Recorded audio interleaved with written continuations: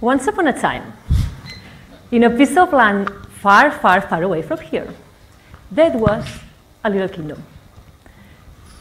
So the people of this kingdom lived happily and harmoniously, and their wealth relied mainly on three things: the rice fields, the mussel farms, and the fisheries. So every morning, the fishermen shouldered their nets and went by to the bay to catch some fish. So they knew exactly the best place to catch the fish. And that was where the waters were clear and were far from the rice fields. So that was on the southern part of the bay.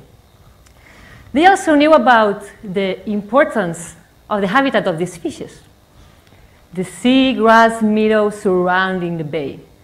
And they knew that the northern meadows were affected by the runoff discharges from the rice fields. And their aspects were quite different.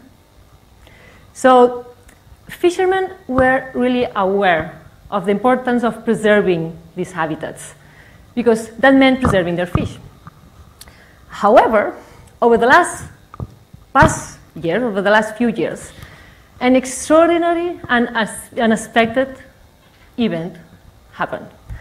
So, a huge, huge dragon coming down from the sky, and with a burst of fire, as it was a heat wave, it hit the lands and the waters of the kingdom.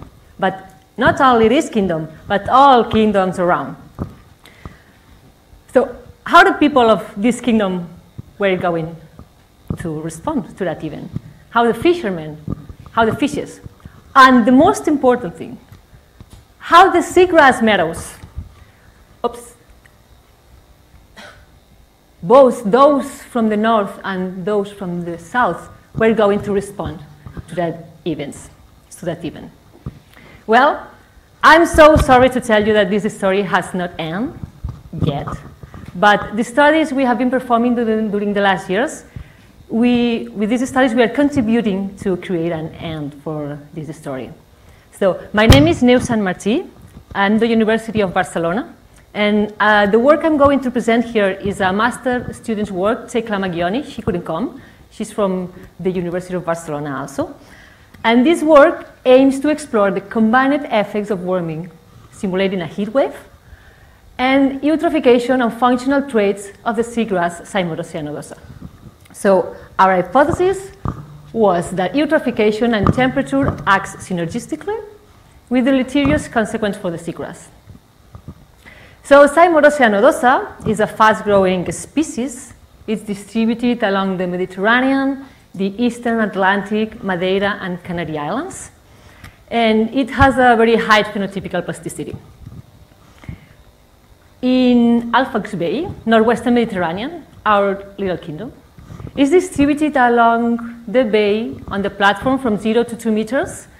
And the meadows from the north receive the runoff discharge from the rice fields, while the meadows from the south were in environments more similar than the open waters.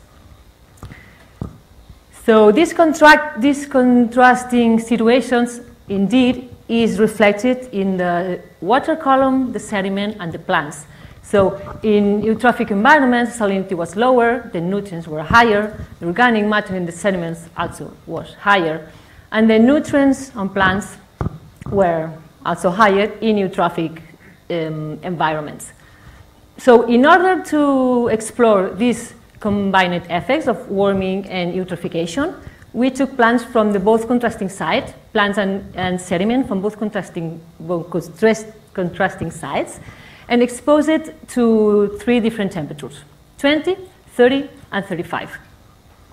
So to do that, we use 3 chambers, and we put 3 replicates of each condition in each chamber.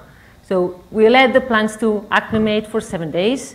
Then we gradually increase the temperature to 30 and 35 for 7 more days. And finally, we decrease the temperature again to 20 degrees. So after each period, we measure photosynthetic parameters, and we also measure growth parameters.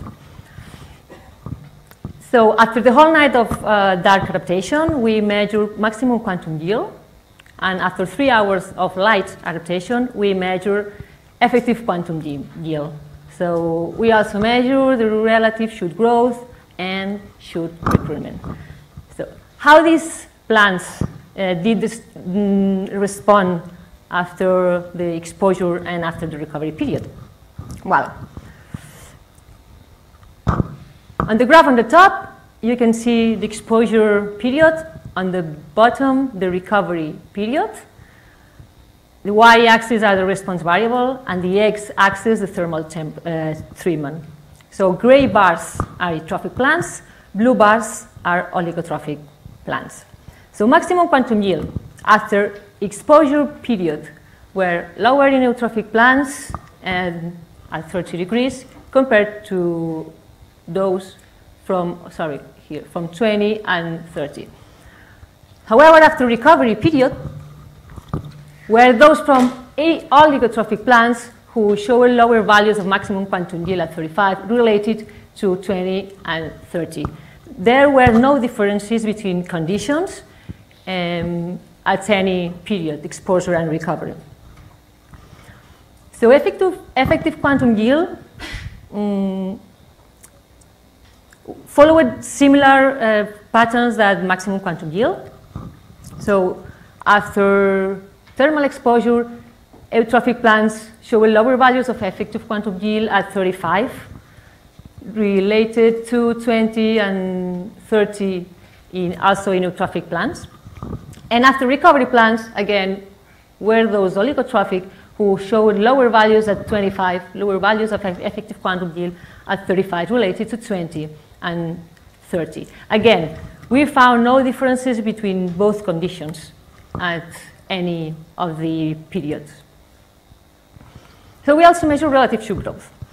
And the relative shoot growth after the exposure period, there were no differences at all between temperatures, treatments, between thermal treatments and conditions, as you can see here in this graph. However, after recovery, we saw a decrease of the shoot growth at 35 related to 20 and 30. No differences were, again, found between thermal treatment in oligotrophic plants. So to summarize after the end of the experiment, we also recovered we also measured the shoot recruitment after recovery period, and we saw that eutrophic plants where the recovery was higher than oligotrophic plants. And also at 35, the shoot recruitment was lower, related to 20 and 35. To summarize all these results, so we see that at physiological level, oligotrophic plants showed a slight decrease at 35. However, that was not reflected on growth parameters. However, in photosynthetic plants, at physiological level, photosynthetic parameters, there were no differences. And we found growth parameters that drop significantly and strongly at 35. So it seems that eutrophic plants are more affected by this imposed heat wave. And the relation between this combined effect of warming and eutrophication, well, it's not clear. So the reason of these interactions is not clear. And with this study, we have not enough information to talk about the reasons or to talk about the mechanisms. But at least some of the processes are involved. So on the one hand, NOx in the sediment. So we know that eutrophication increase the NOx in sediment and also increase the sulfide, that it's potentially toxic for the plant. So that could be worsened by the warming. And the photosynthesis and respiration radio. So it could be that eutrophic plants could have less capacity to maintain and alter this radio, and that could also be worsened by warming.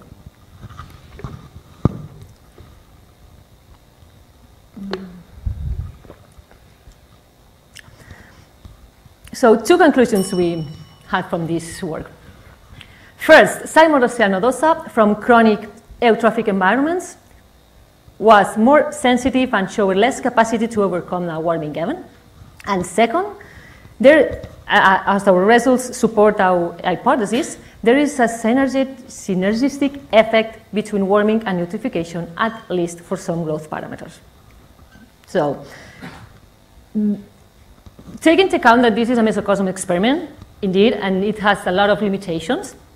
And in real scenarios in the field, the things will be different, of course, because there are a lot of much more variables and factors that are playing. But, well, after this work, we have a little bit more of information and knowledge about the effect of the warming and the eutrophication, the combining effects. So with this information, we can go to the fishermen and talk to them, to those fishermen from the kingdom from our story at the beginning, and tell them that by the moment they can still fishing at the southern part of the bay, where the waters are clear and the seagrass meadows are able to cope with these extraordinary events. However, if these events increase in intensity and persistence, nobody knows what's going to happen in the future. So thank you very much.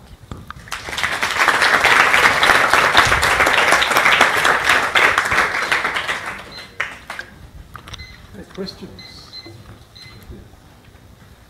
I would like to ask 2 questions. One is, what's the rationale for measuring both effective and maximal quantum yields? What's the difference between the two? Yeah, well, yeah, go ahead.